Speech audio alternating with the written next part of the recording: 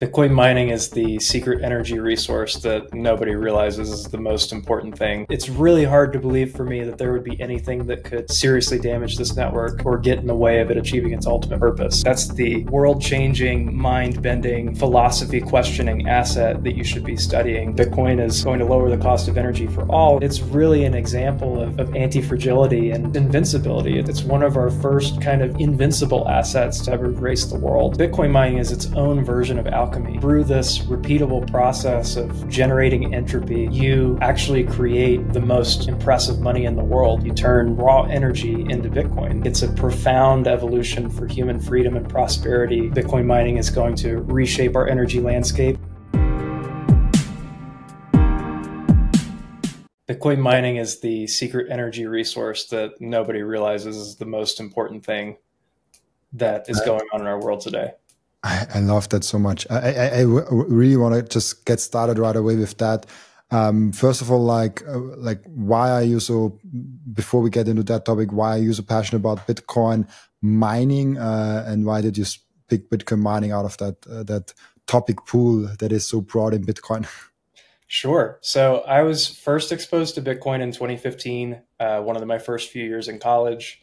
I, at the time, was a shitcoiner as well. So I had an interest in Ethereum and anything else that was coming out at the time. I didn't fully appreciate, how impactful Bitcoin itself was in the kind of sea of noise. And I tried to get into mining almost immediately. So within, a few months of buying my first coins, which sadly I, let go of far too quickly. But within a few months of getting my first coins, tried to get into a mining startup that was in Sweden. And it was this company that offered, I think at the time it was an S3 that you got, an S3 that was hosted in Sweden on hydropower.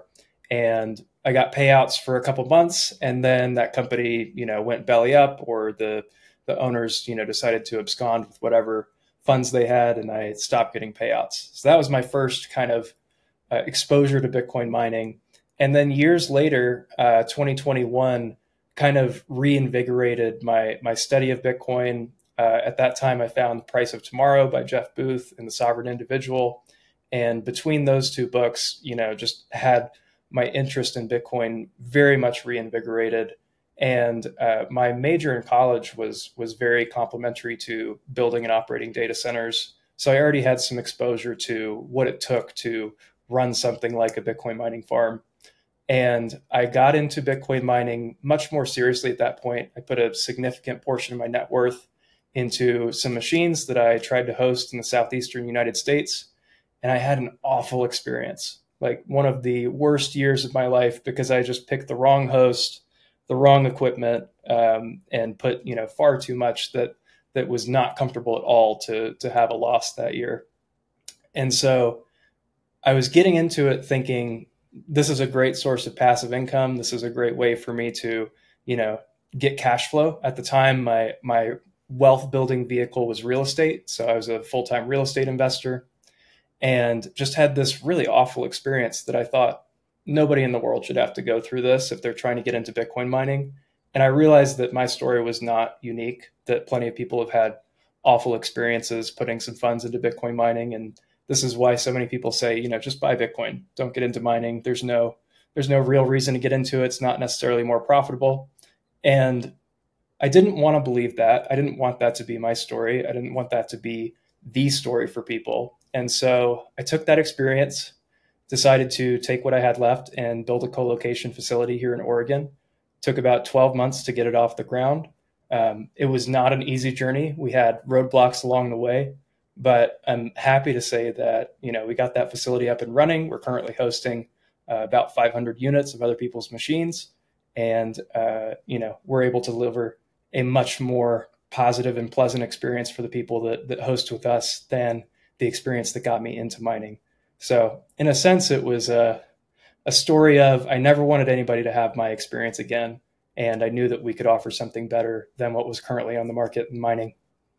Do you think Bitcoin mining is something for the average pleb to get into, or is it only if you have advantage in building those facilities or advantaging in the cost of energy? So My opinion would be it's useful for anybody to learn about. It's useful for anybody to get into, even if it's just at a small size. Even people that host their machines with us, my advice is always, if you don't have any Bitcoin already stacked, you should start there. You should get a reasonably sized portfolio of just the coin, because that's really the asset, right? That's the world changing, mind bending, philosophy questioning asset that you should be studying. And mining is just a way to get a better understanding of it. So anytime people get into mining, I always caveat it with, at minimum, this is really just a learning tool so that you can have a better understanding of the asset you own. And then when it comes to being profitable or being more profitable than owning the coin, that's when I would say, context matters, what your energy sources matters, what kind of machines you're running matters. Then you're introducing a lot more variables to people that they should consider in their own individual circumstance, which is something that we help people do. But I always start with own Bitcoin, understand Bitcoin, then get into mining so that you can study even deeper. For learning about Bitcoin mining, how far would you say we have to go? Like, is a solo miner, those small nerd miners, enough to learn about mining, or should we actually buy used S9 and plug it in the home with a solar panel or something like that? I think it's like anything in life, right? You get what you put in. So if all that you can do is buy a BitAxe and mine with 500 gigahash out of your USB outlet, you're still getting benefit from that, right? And not everybody wants to spend $5,000 or $6,000 on the newest unit from Bitmain or WhatsMiner or Auradine. And so I think anything that you can do to further your learning of what's actually going on at the protocol level, what's actually happening when you mine a block, that anything is going to be beneficial. And I'm pretty convinced that after you get your first gigahash online, that you're going to want to upscale that. You're going to want to figure out how you can reuse your waste heat. You're going to want to figure out, if I have a spa, might be really interesting to put in a dual loop immersion cooler so that I can, heat my spa in the winter for free. I think it's a rabbit hole that you fall down as quickly and as deeply as you are willing to. Really interesting. Maybe let's get to this topic now with lowering the cost of energy. You said Bitcoin will lower the cost of energy for us all. It makes it more efficient. How do you mean that? Why is that? So in our world today, we have many different demands for energy. So you see the EV revolution, you see the electrification of things like home heating and cooling, data centers coming online. AI is a very hot topic right now of a major power user and a major demand for new power resources.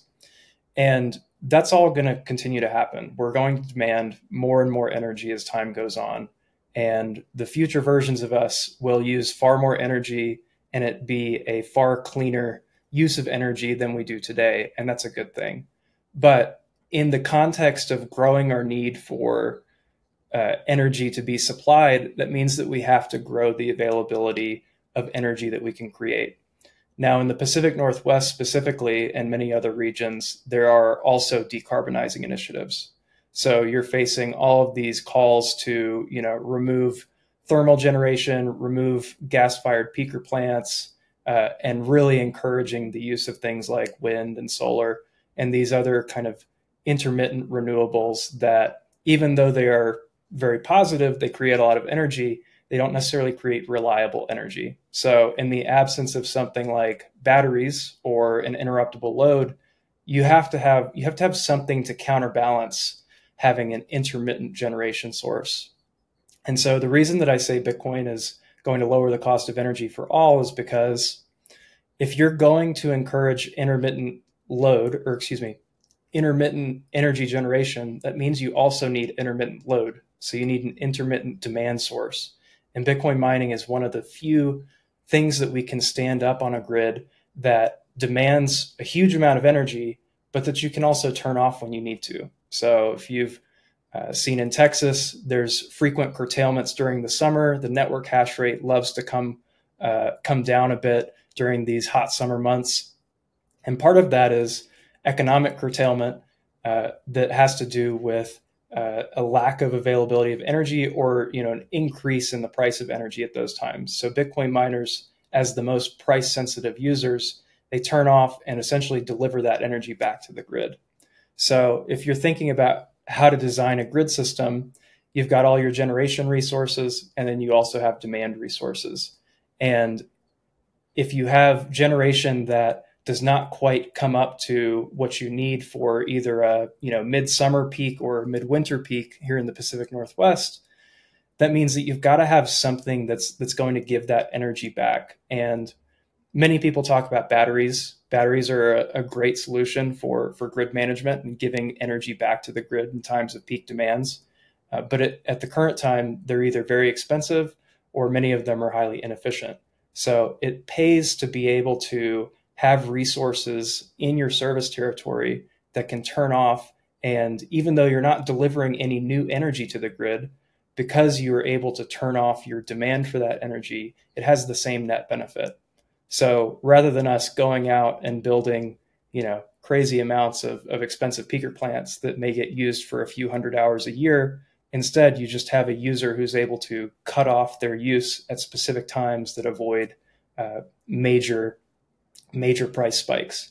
And to illustrate this with numbers, in the Pacific Northwest, your average cost of procuring energy is going to be somewhere between $60 and $90 per megawatt hour. If you want to turn on a thermal generation peaker plant for just a few hundred hours a year, that can go up to $14,000 or $15,000 per megawatt hour. So if you're going to pay a Bitcoin miner, for example, to perform demand response rather than turn on a peaker plant, that might cost you $250 to $500 per megawatt hour in equivalent energy savings. Net, the cost benefit of having a demand response resource in your grid versus turning on a peaker plant might save you 96, 97% of the energy costs that you would incur for those couple hundred hours of emergency circumstances. It's really interesting when we look at Bitcoin mining. There's so many interesting angles we can go through, but it's the flexibility of Bitcoin mining, as you mentioned. That's such an amazing advantage, and I feel like a lot of states get it, like Texas, but a lot of states still don't get it. Like they are still thinking, oh no, Bitcoin mining is bad. It's like for the environment and all those thoughts that they have in their head. Is the one thing that I, maybe to get a better grid of that, I had, I think a month ago or 1.5 months ago, a podcast with someone that writes fiction novels that are far in the future, also related to Bitcoin. And there are parts of it that's just fiction, and parts of it he actually thinks will come true. And it's just really, it was a podcast that actually like expands your thinking of where Bitcoin could go. So far that he said like 99% of Earth's, of the energy of the universe that people will live on, like when we live also on other planets, will be used to mine Bitcoin, because we will have so much energy that we will live in such an abundance that we will just turn on this as the best form of monetization of that energy. And with that 1% that we have left, we have more than enough energy to do everything that humans can do. Is that something that you could foresee very far in the future? He also talked about putting solar panels on Mercury and stuff like that. I could definitely see that playing out. You can phrase it as Bitcoin will lower the cost of energy for all. You could also say that Bitcoin will usher in an era of energy abundance. So that example that you were just talking about really fits that. We're living in a world where there's so much energy. We've been so innovative and so smart with our resources that there's almost nothing else that we need to use it for, because we've created so much of it. And that's kind of the other side of that same coin. And it's not such a crazy thing. I mean, even in Texas, you mentioned, I think they are very forward thinking. And in many ways, being in the Pacific Northwest, we're just trying to model some of the success and some of the experimentation that they've already done successfully. They had a story where several years ago, they were going to put on an additional $10 billion of peaker plants. So they foresaw a need for additional emergency generation at certain points of the year. And Berkshire Hathaway was going to build these peaker plants so that they had additional energy on the grid for these peak times. And because of the presence of Bitcoin mining, there's about 2 gigawatts of interruptible load that's characterized as Bitcoin mining on the grid. Because they were already participating in demand response programs, Texas did not need to build those additional peaker plants. So they saved taxpayers, collectively about $10 billion in avoided costs. And, that's a form of abundance. That's a form of energy abundance, is not needing to develop anything additional, and being able to just stick with your current baseload generation is avoiding building that additional. So I see, that's one real life story where Bitcoin mining was able to encourage energy abundance and save people money on energy costs. But you project that further out into the future, and it's likely to impact every grid system that we have. I love the company Gridless in Kenya. They're extremely innovative with how they bring energy abundance to these communities that, again, this already exists. All of the energy that we need is already here in the world, and most of it's just wasted or not properly used. I think Bitcoin mining, especially in those contexts, just unlocks this ability to use resources that have been, either economically stranded, or there was no highest and best use for those energy resources. And now, because we can introduce these interruptible loads, this kind of baseload consumer that always wants energy but is also always willing to give it back, really encourages this beautiful flourishing of humanity and gives us energy abundance in this way that at least I never thought would be the way that it would come about, but is very interesting to watch unfold and very interesting to be a part of. Why do we keep hearing especially in the mainstream media, that energy is so scarce that everything will skyrocket in price? And I mean, it will skyrocket in price if you measure it in a highly inflatable currency. But why is that scarcity in energy, this kind of mindset in people who are not in energy, and why do they don't see that we actually could go to like an energy abundant future? I think you hit it. Part of it is that we denominate it in a highly inflationary currency. So even if the true cost of energy stays level, you're going to see your bill go up every year. And it's hard to convince people of something that's different than what they see, that's different than what they see on their power bill every month. But the other part of that is we have plenty of energy in the world, and it's usually the delivery of energy that makes it very expensive or very hard to get. So in at least the US, for example, we have a transmission capacity issue where there's more than enough energy to be created, but the actual network for distributing that energy is very old, is very, it was built for capacity that now we've very quickly grown into and are about to grow out of. And so even if there's the ability to create new generation and create new cheap generation, let's say, a really cheap and effective nuclear plant goes up in Texas, that doesn't help me at all in the Pacific Northwest, because that energy has to travel more than 1,000 miles to get up here. And not only is that unavailable in terms of transmission capacity, but most of that energy gets lost as well. So a rule of thumb is for about every 500 miles of transmission, you lose 2% of the energy. So by the time energy travels from one coast of the US to another, you've lost, close to 10% of what you started with, which makes it less economical.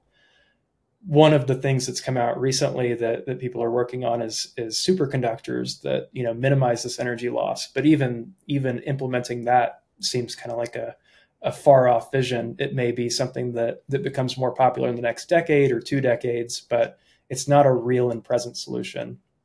And that's part of why I think Bitcoin mining is so important at this state and time is that we know that there are these resources that are going to make energy much more abundant. We talked about batteries for a minute. Batteries are going to be extremely important, but for now, they're very cost intensive. They're very inefficient. They're still in their proving stage. And we have grids that are having issues now, and they're going to have issues, in the very near foreseeable future with capacity and transmission and peak availability. And it's my opinion that all of these other innovations are going to be very important, but that they're not quite ready, that they're still very early stages. And something like Bitcoin mining and interruptible load has already been working on the grid for years. I mean, demand response programs in Texas have been around, far longer than Bitcoin mining even has. Demand response is not a new idea. This is not something that Bitcoin miners invented. We just happen to be really good at participating in it.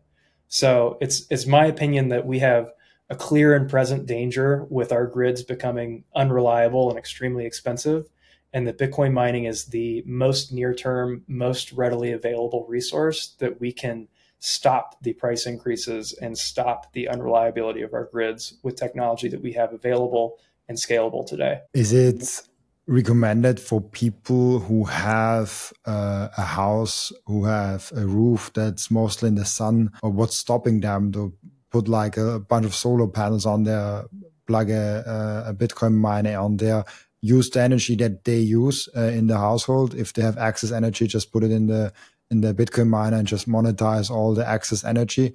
Turn it off the Bitcoin miners if they have less energy. Like that would be even better than a battery, I feel like. I think that's part of it, or even having both in tandem. The grid scale batteries, I think, are very expensive, but if you have ever heard of, or people with Tesla power walls, those are playing demand response games right now in people's homes.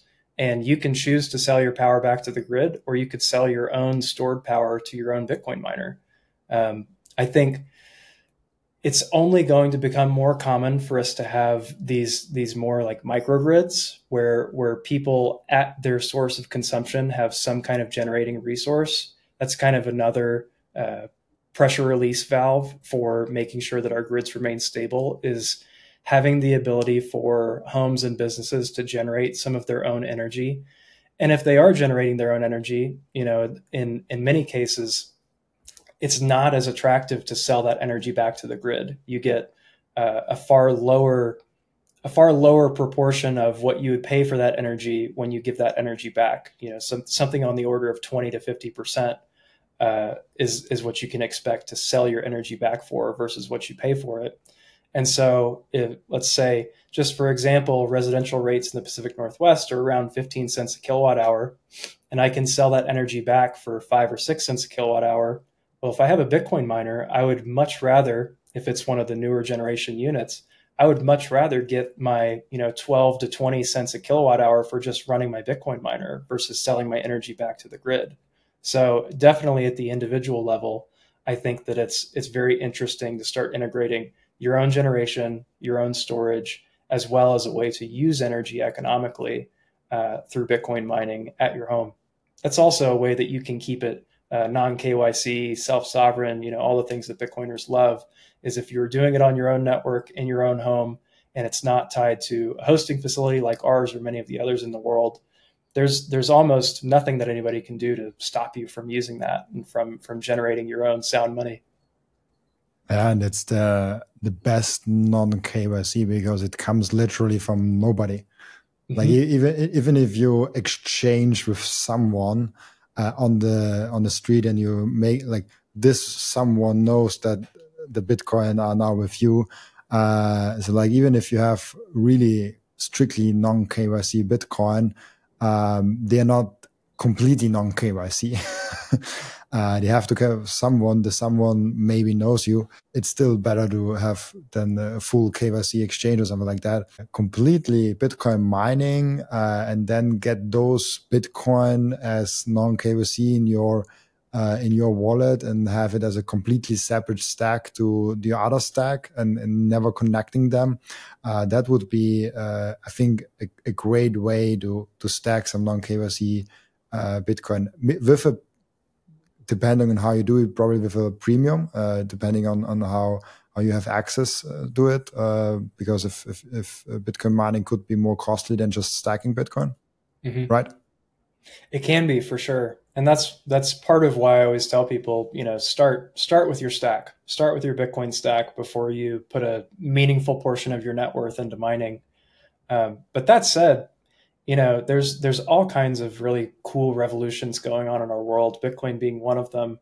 But I view the proliferation of Bitcoin mining as the availability of your own personal alchemical process. So you think of alchemy as being transforming base metals into gold, or the internal alchemical process of transforming base emotions into this kind of higher spiritual vibration.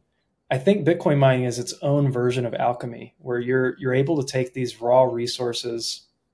Energy comes in many forms, and people have all sorts of different ways of gaining energy. But you take this kind of lower level, disordered or not quite perfectly ordered energy source, and through this repeatable process of generating entropy, you actually create, the most impressive money in the world, far more impressive than turning lead into gold. You turn energy, raw energy, into Bitcoin, the soundest money in the world. I think it's a profound evolution for human freedom and prosperity that everybody can be in charge of this open alchemical process, that they're able to participate in at will. If you watch or listen to my podcast on a regular basis, I'll guess you already bought some Bitcoin. And now the most important step is to keep the Bitcoin. Keep them secure in a hardware wallet. My personal recommendation for hardware wallet is the BitBox. It's super secure. It's simple to set up. It's also a perfect gift for a friend who has still the Bitcoin on an exchange. And you can get a 5% discount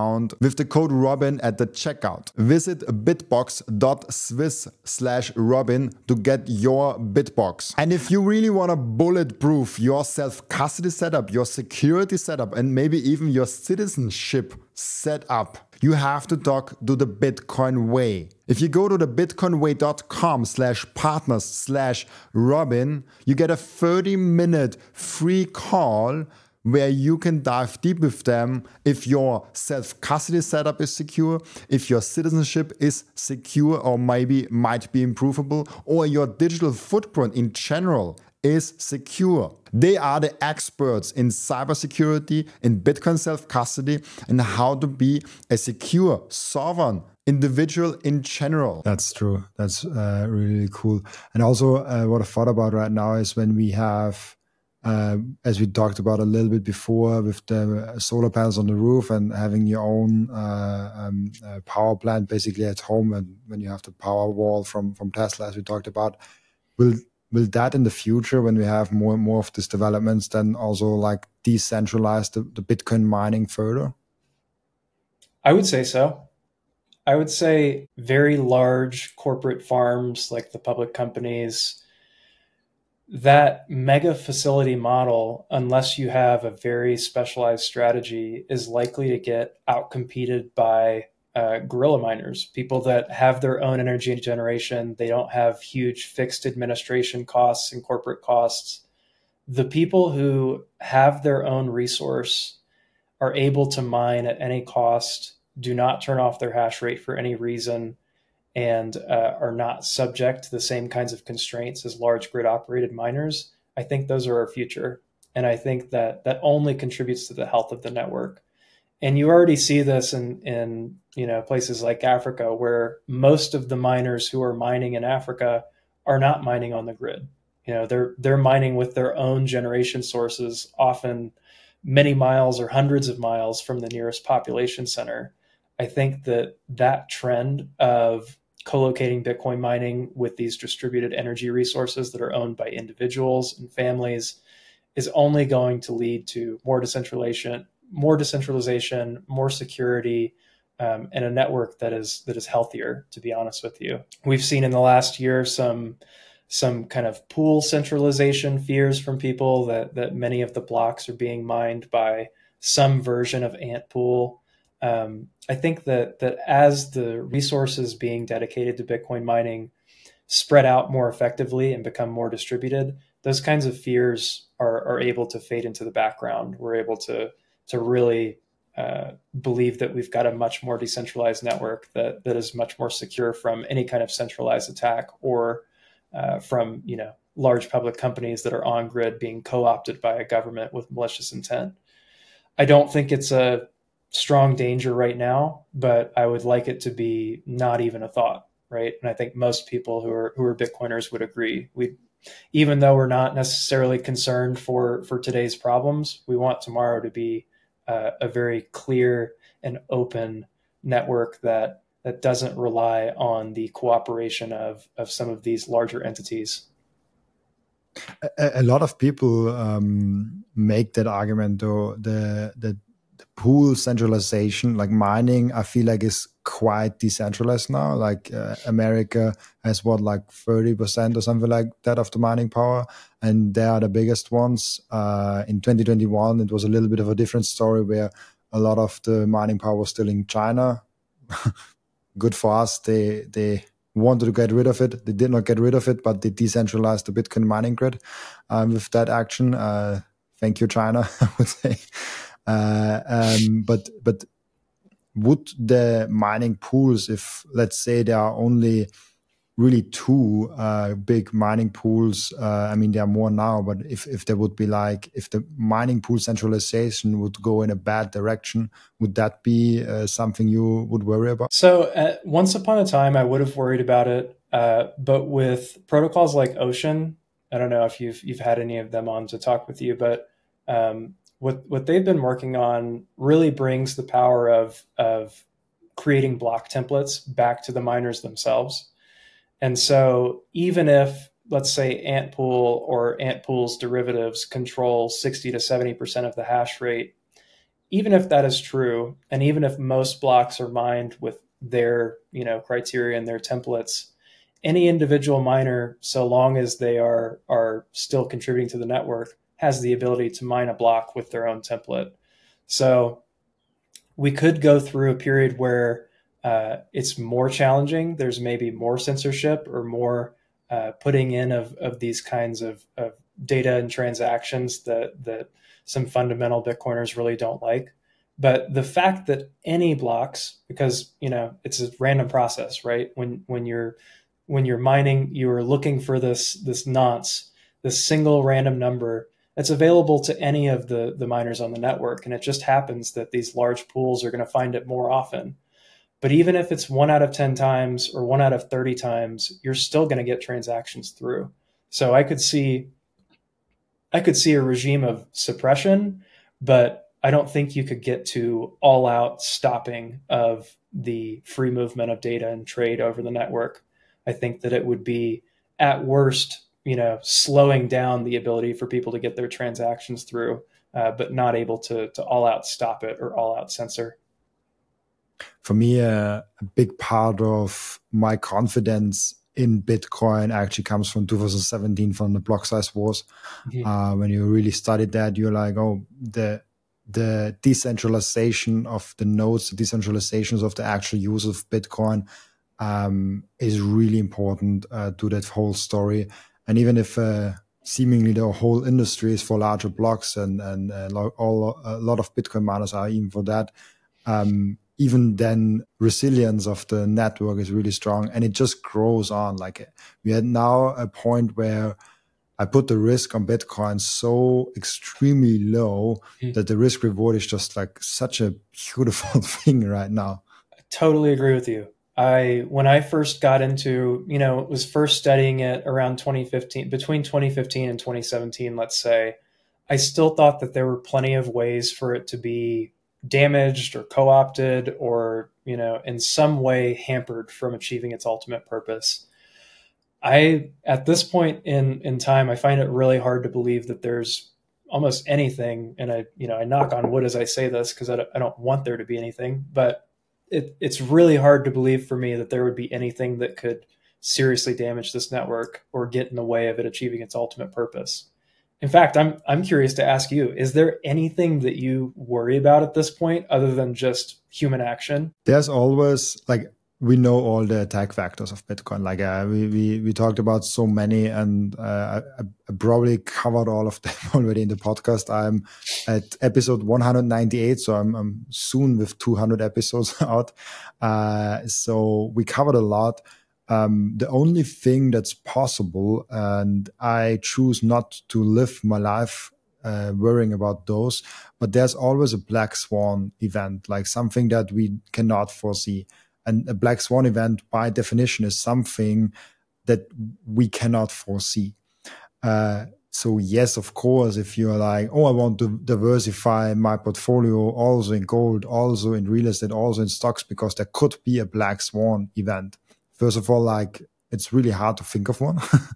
And second of all, why would you put your whole life savings in other assets that are not as great as the best form of money ever, just because there is like a 0.001% chance that there might be something bad happening? And I think if such a black swan event actually happens, the possibilities that we can actually rely on anything in finances and computers and internet are probably pretty low, because this had to be like, as long as we have the internet and as long as we have a free flow of communication in some regard, it's really hard for me to imagine any thing that could break Bitcoin. There are attack vectors, but all of those attack vectors, when you go through them, you're like, oh, this is not, this is almost impossible and very unrealistic. Yeah, of course, like if you control, all of the sudden there's like when all of a sudden alien creatures come to Earth, and they are so sophisticated, way more sophisticated than we are. They can force their money onto us. Yeah, that would destroy Bitcoin, but that would destroy all forms of money that we have.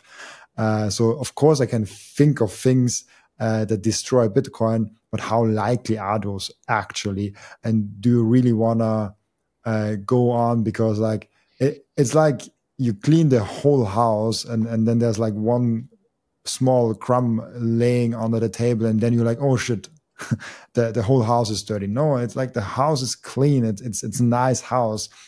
That's just a crumb. Like leave it there. Like you will not see it if you don't watch it. So there's no perfect, there is no 100% security, there's no 100% of anything, but Bitcoin is the closest thing to that, I feel like. Right. I see a lot. Like I don't think there's anything on the chain itself that could lead to catastrophic failure, let's call it. Any attack vectors that I see at this point that have any shot really are, they're off chain. They have more to do with price suppression, things like the ETFs and other kind of synthetic Bitcoin derivatives that may or may not be real coin. They can, for a time at least, co-opt the number go up kind of benefit of Bitcoin, but I don't see anything really long-term breaking the network, let's say. And you even mentioned stocks, gold, real estate. Like part of my personal transition from those assets and having those in my portfolio was realizing that all of the black swans that could impact those markets were far more likely. They were built in structurally. It was a very interesting day when it was first told to me that, hey, did you realize that most of the value of the market cap of the world's real estate is the debt that backs that real estate? Realizing that it takes one systemic event for 80% of the value of that asset to just evaporate overnight, because it's backed by this imaginary instrument that doesn't actually have any kind of value other than what you can say you owe to someone else. And same with many of these others, like gold. Even the issue with the ETFs for Bitcoin, like that's been a known issue for gold for years. I grew up in a family that had pretty strong opinions on gold, owned gold. And it took me, many years of owning gold to realize that the price could very easily be manipulated by all kinds of different market mechanisms. And in some sense, getting to see the flaws, the cracks in the theses with all these different assets was even more of a selling point to get into this thing that, one, only a handful of us in the world have really studied for more than a few hundred hours. And two, doesn't seem to have any of the vulnerabilities that these other asset classes do, in the sense that it really is its own self-contained universe. It is the cockroach of all investment assets. And short of, all out nuclear war, there's almost nothing that can take it down. And even in your case, the internet going out, that's not even a threat vector, as long as you've got short band radio and you can communicate over radio signals. Like it's really an example of anti-fragility, and I would say almost invincibility. It's one of our first kind of invincible assets to ever grace the world. And for that reason, it's very interesting to study, because almost nothing else, maybe nothing else, has that kind of quality baked into it. You raised right in the beginning when you started a really interesting point. A lot of people confuse volatility and maybe even price manipulation with actual risks to Bitcoin. Because yes, BlackRock could issue paper Bitcoin more than they actually have. FTX did that. They had like 2 Bitcoin on their balance sheet and a lot more in their accounts actually. So this is something that absolutely can happen, that probably will happen in the future. Like if you have your Bitcoin on an exchange where it's just a number, it's very likely that there might be like, I have an amazing example the last time I heard on the podcast. If you go to a bar and in the bar, you usually have to give your jacket off to get in, because you cannot have the jacket inside of the bar. And you give them your jacket. You usually give them like €1, €2, and then you get a token. You have a token now, but this token means nothing. He can sell this jacket in the meantime. He can rent it out in the meantime. He can lay on it. He can use it as a blanket. He can do whatever he wants with that blanket. And you just have a token. And he says like, oh, your token number is not even in my list. Did you issue your token yourself? Like, good luck proving that you actually took the jacket there. Like, you have no proof. And the same thing is if you have Bitcoin, not yourself. Like if you don't have your the keys yourself, then we come to the point where, as you mentioned, yes, we can have price manipulations with players like centralized exchanges, or even Coinbase, like Bitcoin ETFs with BlackRock and stuff like that. But those will only work in the short to medium term. At some point, those scams come to light, and you still have your Bitcoin. and all of a sudden, Bitcoin is worth way more because they actually have to buy some, or they crash down. Like, no matter what happens, that the truth will come to light. And that's not really a risk. That's, I think, just short-term price manipulation, which is a short-term risk when your purchasing power is manipulated, but it's still a Bitcoin. Like, you still have it. Like, nothing changes in the fundamental value of it. 100%. And that goes back into why get into mining, is if you believe in this future where this is something that everybody demands and everybody wants to get their hands on real Bitcoin, and there's all these vehicles for you to get something that may or may not be Bitcoin, one of the few ways that you can guarantee your access to this type of money is being able to generate it yourself by having an energy resource and having an ASIC and actually mining your own blocks. It's one of the few ways to guarantee that you've got sovereign access, right? This is part of my reading The Sovereign Individual, is realizing, okay, if I'm truly going to be a sovereign individual, I cannot rely on Coinbase or Kraken or any of these exchanges to have Bitcoin for me to buy in the future. And even if they do, it may come with strings attached. You never know what they're going to do. They may force you to hold it in a custody account at some point in the future. There may be regulation that keeps you from holding on to your own Bitcoin. And part of the thesis for me getting into mining was, well, since 2020, the balance on exchanges has decreased. If you look at the trend line in 2020, we went from exchanges accumulating Bitcoin and getting up to about 4 million Bitcoin across all exchanges. Since then, downward slope goes from 4 million Bitcoin on exchanges in about 2020 to now, I think it's somewhere around two, maybe 2.5, and getting lower every day because the ETFs are demanding so much. So if we project that further out into the future, nobody wants to sell their coin. How else are you going to get it unless you can get it directly from the network? And that was my personal journey, was making sure that I and anybody who I care about has their own sovereign access to being able to make their own Bitcoin and not depend on a third party or a regulated exchange to be able to get it for them. Yeah, that's a major thing, actually. That's really, really cool. One thing that I always try to keep in my podcast, because it's also a Bitcoin only focused podcast, and you also said you tried it a little bit of altcoins. What made you switch to the Bitcoin only? Like, what if there's one thing, what made you realize, oh, it's Bitcoin, not the other things? Yeah, it plays into mining as well. Ethereum's switch to proof of stake was like the nail in the coffin for me. Now it was many other things too. I mean, one thing is the mindset around Bitcoin. Anybody who's getting into altcoins or these kind of newer projects, they're usually looking for a moonshot to get a lot of fiat money very quickly, do some kind of crazy multiple on whatever they put into it. And so it's very much a mindset of risk taking and speculation and even all out gambling, And at the time that Ethereum was switching to proof of stake, I was going through my own kind of mindset shift, right? Where there was a younger version of me who wanted nothing but to speculate and do 1,000x and make a lot of money very quickly and go retire to an island.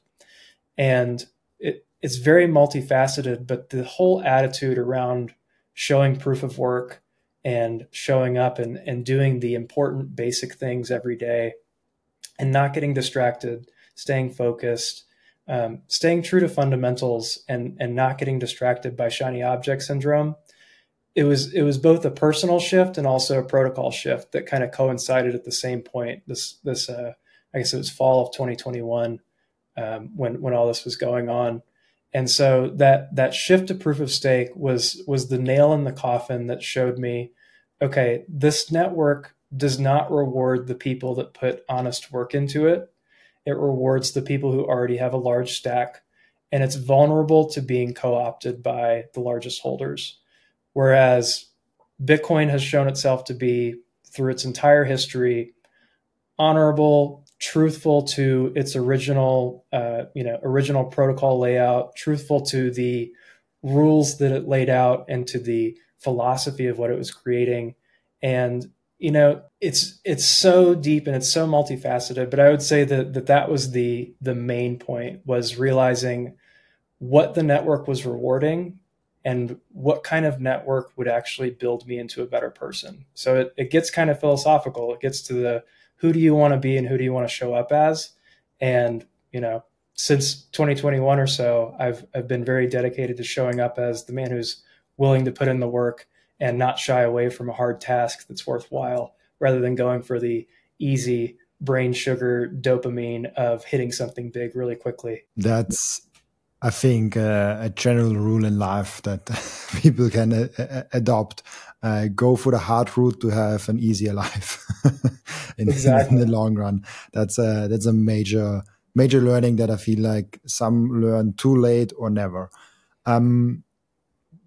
You do a lot of Bitcoin mining. You do other things in Bitcoin. Can you give us like a little bit of an overview what you do in Bitcoin? You work entirely just in Bitcoin, right? Like you're focused like only in Bitcoin right now? Correct. We don't allow any shitcoin miners in our facilities. So we're 100% Bitcoin only company. Our main service offerings are equipment sales and hosting. So if someone's trying to get into Bitcoin mining, we're happy to supply you a machine and put it in one of our facilities. And I would say that that is the bare bones, like if I were going to do one thing well, that would be what we do, just because that was my own personal experience of having such an awful time with getting the wrong equipment, getting the wrong partner, putting it in the wrong place, that led to so much pain. And so if we can do that right for people, that's very important. Also with that, I think that Bitcoin mining is a beautiful view into engineering and learning more about how our world is engineered and how it can be better engineered. So we provide a lot of education to current clients, as well as free education through our podcasts and monthly education calls. And so those are our two main arms: our education and Bitcoin mining with co-location. So co-locating your miners with us. We also are promoting initiatives and starting initiatives in the Pacific Northwest to get legislation like what Dennis Porter's passed in a couple other states in the US passed in our region, so that we can protect the rights of Bitcoin holders and miners in our region, as well as contribute to this grid of the future that I believe exists hand in hand with Bitcoin mining. So we talked about Texas for a little while, how ERCOT is kind of leading the way and being very forward thinking and experimental with how they integrate flexible loads like Bitcoin mining. Our region has not had such a need for this in the past, and it's really just now coming to the surface that we need to have these programs. So one of our main initiatives is integrating with utilities and making sure that demand response programs are proliferated throughout the Pacific Northwest, and that Bitcoin miners are rewarded for those. Amazing. Really, really cool. Great what you're doing. We come now closer to the end routine of the podcast. I have one question always before the end routine. And the question is, what can we learn from you besides Bitcoin mining, besides the things that we already talked about in the podcast? I have a really profound desire to create more time for myself and more time for other people. If you've ever read Gigi's post about Bitcoin is time, Jack Mahler's also did a post on this or a talk on this at Bitcoin Atlantis. I'm really passionate about helping people build a life that is rich in time. In fact, I have a book. This is a great purchase if you want to spend $20. It's called Buy Back Your Time. It's by Dan Martell.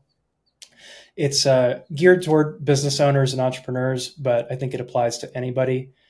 We get into Bitcoin partially because we're looking to create wealth, but also because of what wealth creates, which is more time for us to live a fulfilled life.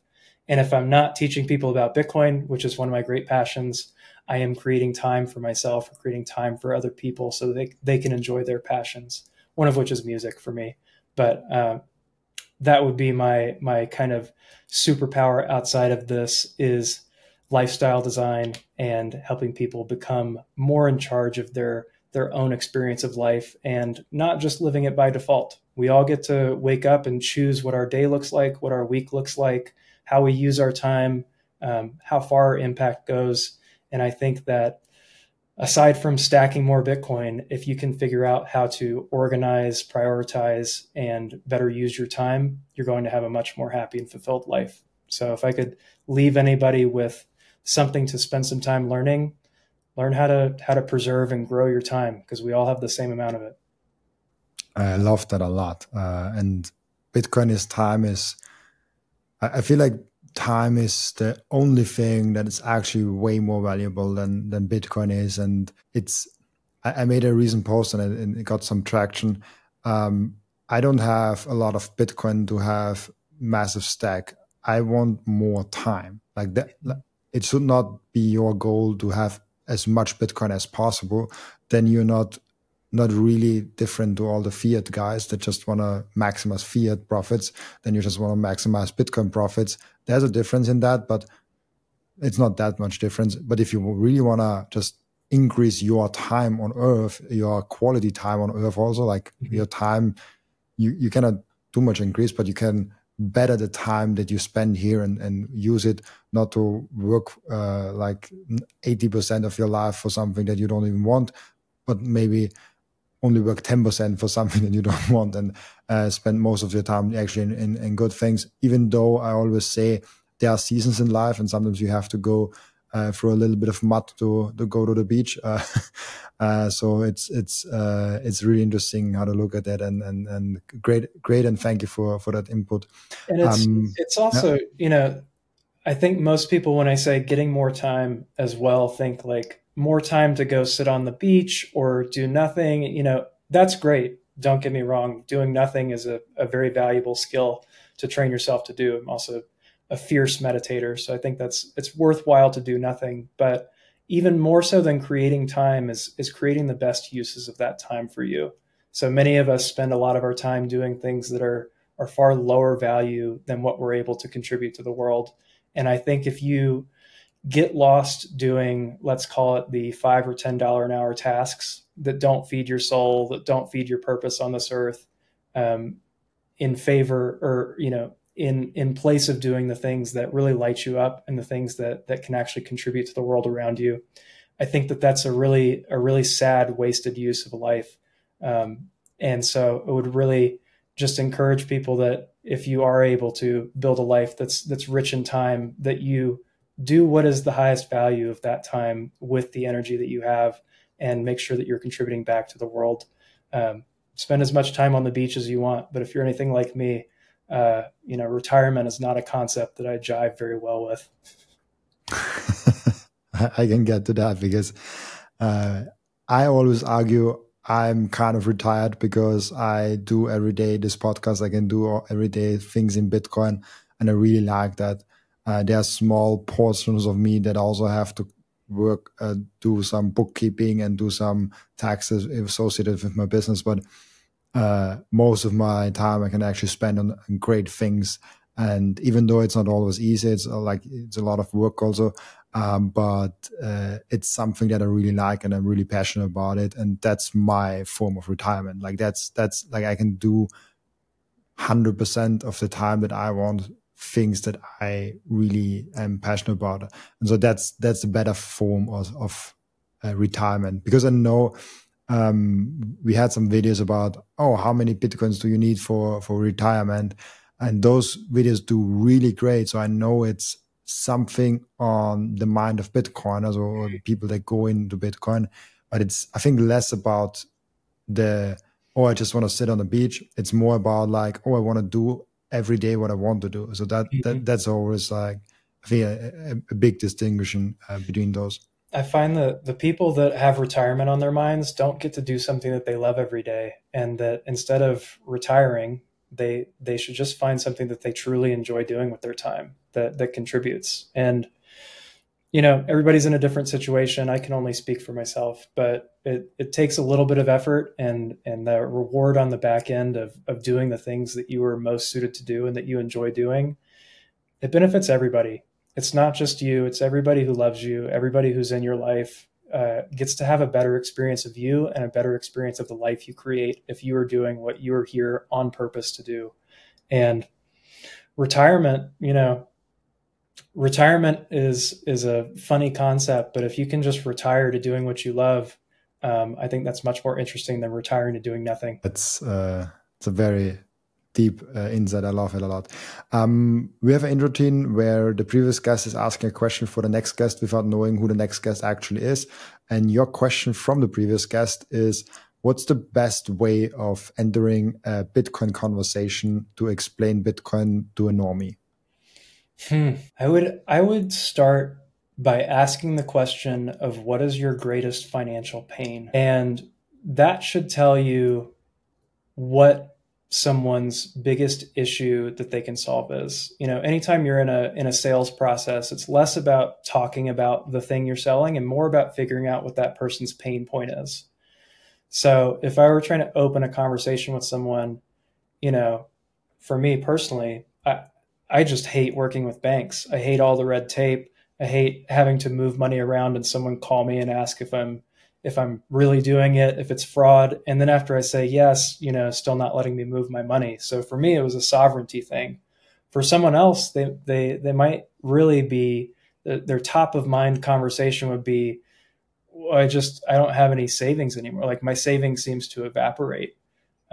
So really, when you're opening up the conversation, I think you need to drill into what the individual's main pain point with money is. And you're going to have to give them a minute, because most people don't think that deeply about what their pain point with money is. It's one of those abstract concepts that, it just doesn't come up enough in everyday conversation unless you live in the Bitcoin world and you're very passionate about talking about money and describing, the different characteristics of different types of monies. It's not something that most people have thought about. And so before you launch into a heavily intellectual tirade about why one form of money is better than another, you should be figuring out what that person's unique pain point is and trying to drill in on if there is a specific part that relates to that individual's life that you think you can address by teaching them about Bitcoin. I love that way a lot. Perfect. Then thank you for joining us today. But wait, before I let you go, before I forget, where can people find you and where can people ask you questions? So you can find me on Twitter. Our company handle is @AbundantMinds. We also have a YouTube channel. It's going to be the same handle, @AbundantMinds, where you can find our podcast.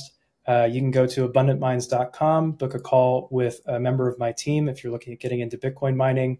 We do offer free initial consults so you can see if it's even the right fit for you, if it's the best strategy for you. But we love talking about Bitcoin. We love talking about Bitcoin mining. And we're really here to impact the lives of not just the people who work with our company, but everybody in our region. I think that this is a story that's just beginning to be told about how Bitcoin mining is going to reshape our energy landscape. And really, we just need to get the message out to more people, and to make sure that people are hearing us and that we can have the impact that we so desire to have. So appreciate you having me on, Robin. It was a really fun chat with you, fun getting to know you, and hope we get to do it again. Perfect. Then, yeah, thank you for doing it. Also, thank you for everyone watching and listening, for being here today with us. I'll be back, as always, tomorrow with another episode. Bye-bye.